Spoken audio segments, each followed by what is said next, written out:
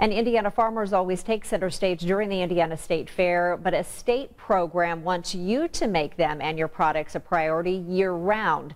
Sunrise reporter Carrie Klein is live at the State Fairground this morning talking about Indiana grown, what it means, and how we can all buy and eat local. Carrie, good morning. Good morning, Julia. I am having so much fun here at the Indiana State Fairgrounds. We are at the Harvest Pavilion where the Indiana grown setup is going on. And yes, you're right. It's all about celebrating products that are grown and or produced here in Indiana. And joining me now live is Josh Sigg. Josh is with Cousin Willie's Popcorn.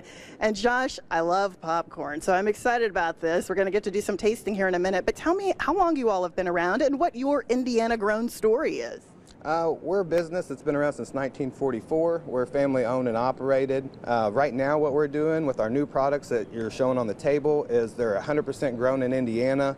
They're all natural, they're non-GMO products, so that's really where our focus is right now. It's called Simply Better, and we talked about this. I'm a big Skinny Pop popcorn fan. That is not produced in Indiana. No. So we're going to do some taste testing here because you're telling me that you've taste tested this and people say this is better than the Skinny Pop. All right, here we go. Oh, good. This is really, really good.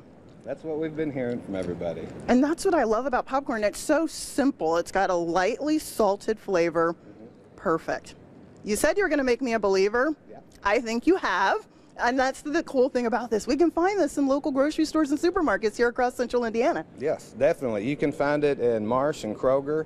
Meijer also will probably be coming with some of the items pretty soon as well. So you can definitely find it in the Indiana markets. All right, thanks so much. I'm going to be back to get a little bit more of that in a minute. Thanks, Josh. All right, now we're going to make our way over to Mary Bratcher with Amber Waves. Mary, you're all about granola and grains. Tell me how long you all have been around in your Indiana grown story. Absolutely. Yeah, Amber Waves has actually only been around this year. So this is brand new to the market. It's really, really exciting way to get Indiana grains into the grocery stores and into people's pantries so that they can bake for themselves. All right, I'm going to hand you the mic and let you tell us real briefly about your products while I taste test some of your granola. Absolutely. Enjoy. Yeah, we have a blueberry granola and we actually have 4 different varieties of granola. So we have blueberry, a strawberry, we have an apple, and we have a pumpkin. So we have 4 different varieties of granola, and then we all have a grain line. So all of the grains are 100% produced in Indiana. It all comes from Carthage Mill. Everything is grown in Carthage.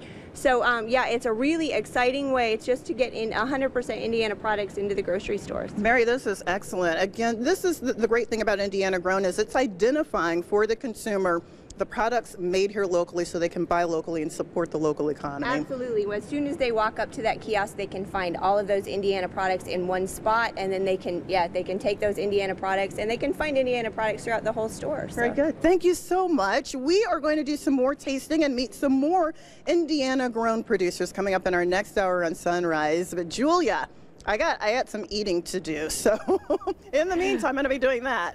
Well, I was going to say, as teachers are instructing their children all over this state this morning, make sure you share and bring some back to all of us. It looks really good. All right, Carrie, thank you.